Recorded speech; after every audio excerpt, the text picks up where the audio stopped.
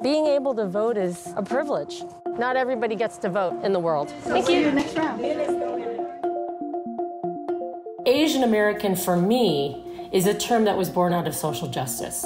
And it is a term that is both a census term, it's the box you're supposed to mark when people ask about race and ethnicity, but for the things that I do and believe in, both professionally and personally, Asian American is a term that is meant to signal a political affiliation with social justice and intersectionality. The roots of the term Asian American was born out of fighting oppression in the 1960s and early 1970s. The fact that Asian Americans are feeling that they have a right to vote, that they want to exercise their civic duty to vote, feels really encouraging to me.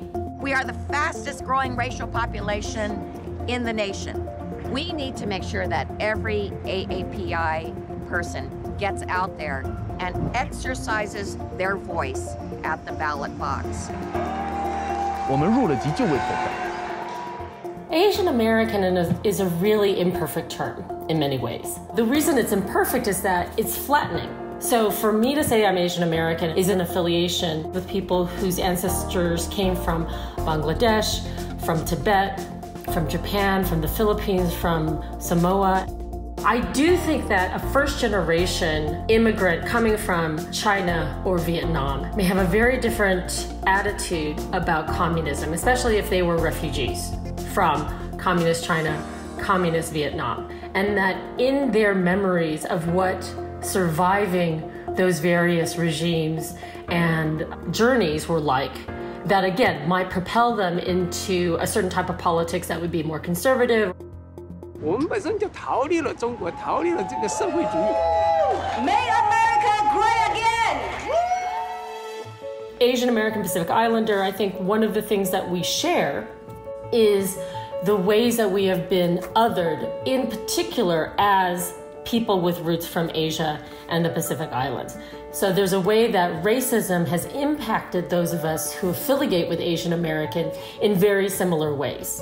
Once you experience US racism as an Asian American person, it's really hard not to start to get politicized around these issues and to understand that there is a way in which you are being oppressed and you face racism. And if you're a woman or if you're LGBTQ+, all of those things are compounded intersectionally. And so I think it's no surprise to me to see that second generation, third generation, 1.5 generation Asian American students and young adults vote Democrat. I mean, when we first came here, I remember being spit on by the kids in school because we were different. So I don't understand why people of color support the Republicans. I remember vividly what it was like for me to vote for the first time. And I felt a rush of excitement. And I imagine that that is tenfold for someone who's gone to the trouble to immigrate to the United States or fled and was a refugee to the United States and went through the process to become naturalized, which is a very difficult and long process. And so to be able to cast a first vote in an election, especially a presidential election, where their voice in some small way gets to be heard in the electoral process, I mean, that seems overwhelming to be able to feel like you have a small hand in making democracy possible. 我想传递一个信息，就是告诉华人，你不能够想我们投这票没有用，这就是你的国家。